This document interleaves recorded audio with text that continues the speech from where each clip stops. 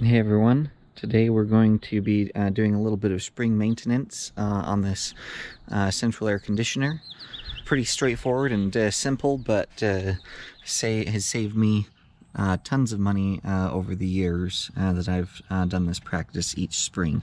What we're going to be doing is testing the run capacitor here to make sure that it is good and ready to go for the cooling season coming up.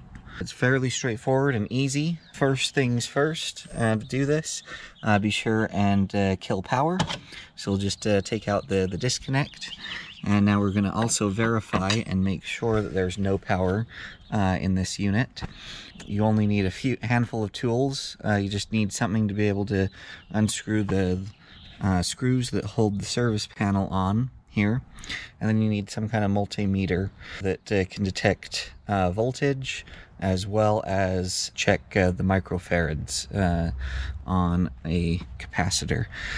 This is my favorite multimeter that I've got. I'll put a link for it down in the description. It's slightly more expensive than others, but the feature set and everything that it has, I think is well worth it. And really, if you're able to fix something like a bad capacitor or something yourself, this pays for itself in no time. So like I said, I'll leave a link down in the description for that. Once you remove the panel, there's really nothing you need to worry about except finding a cylindrical shaped capacitor like this. You might have more than one depending on your system. In this case, it's a dual run capacitor, and that's what we're going to be showing today. Everything else within this space, don't worry about. We're not going to fuss with it. I will say though, this unit right here is my Micro Air Easy Start, and it significantly reduces the inrush current that my unit pulls when it first starts up. I'll leave a link up here on the corner for how this functions and what it does. Some of you will find that interesting. Okay, so first thing we want to do is just verify that the power is completely turned off. So I'm going to come here to my multimeter, and we're going to just set it to one of the volt settings, and we're going to come here where the power comes into the contactor, and we're just going to test there across it. I don't know if you can see, there we go. You can see that says 0. It's also not beeping. And then we're going to test it to ground. So just find a good grounding surface. 0 on that leg, 0 on that leg, and we'll test it at the top as well just to be sure. 0, 0. And the meter also will beep if there's dangerous voltage. So we're good, we're dead, so now we can proceed with the rest here. Okay, next is another safety precaution. Capacitors store energy inside of them, and they can continue to store it after power has been turned off and disconnected. So what we want to do is just take an insulated screwdriver and just go between these terminals right here, and make sure that the metal contacts the terminals, and what we're doing is just shorting them out. That way it drains any residual power that may be in there so that it doesn't shock us. Okay, something else to just keep in mind is what wires are connected to what terminal. Now this terminal has some this capacitor has some corrosion and what have you on it, and I don't think you're going to be able to see from the camera the labels for each of these terminals. I'll put a picture up on the screen right here of a new capacitor that you can clearly see the labels. Anyway, one is labeled fan, one is labeled Herm, and the other one is labeled common, or COM, or C. There's a couple of ways to note that. In my particular case, this one right here is the fan one, this one over here is the Herm terminal, and this one back in the back is the common terminal. So what we need to do is take note of what wires are connected to what terminals, so that we can connect it back up exactly the way that it is. Just a picture usually works pretty good for that. Okay, next we need to just disconnect these wires from the terminals. I found that just some point nose pliers work pretty good to do that. You can just kind of get in here and gently take each wire off. Take your time. You know, we're not trying to win a race or anything like that, so just come in here and gently disconnect all the wires. So come back here to the common, take those off.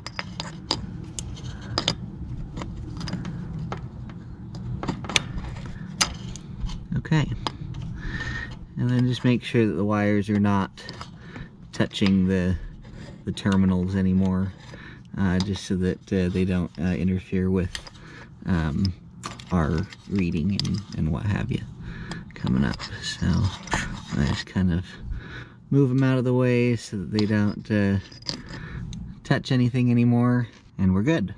Okay, next we need to find the sticker on the capacitor, and it will tell us how many microfarads the capacitor is rated for. So if we look right over here, UF is the symbol we're looking for. So it's 40 and 5. So if we're to test between the Herm terminal and the common terminal, we should have something close to 40. And if we were to test from the fan terminal to the common terminal, we should have something close to 5, according to this. Notice here that it says plus or minus 6%. So it's still good if it is plus or minus 6% of the rated microfarads. So let's test it now.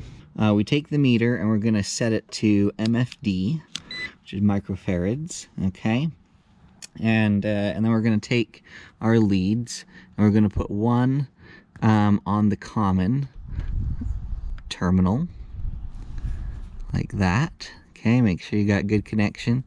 And then I need to move my hand so you can see the screen. Okay, and then we're going to take the red and we're going to come over here and hold it against the Herm. Okay, now it's going to read it, and if you can see that, 39.50. So plus or minus 6% of 40, we're well within range. So the Herm to common is good. Now let's go do the same thing. Let's go common right here with our black lead, okay, and then to fan the red lead. And notice there we're testing 5.14, so that means that that is also good. So this capacitor is good to go. It can stay in use this season. Do not forget to reattach the cables to the capacitor as you found them. Otherwise, your system won't work, right? An important final step, once everything's put back together, is to go ahead and reinsert the disconnect.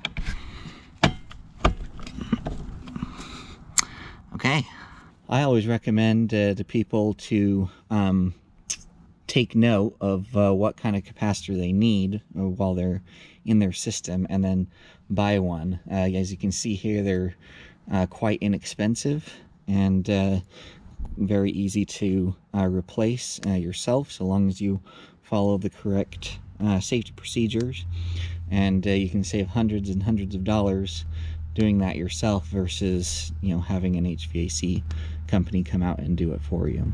So anyway, hopefully this video was helpful, and if you like this kind of content, please be sure and leave a like and subscribe and comment, and we'll catch you on the next one.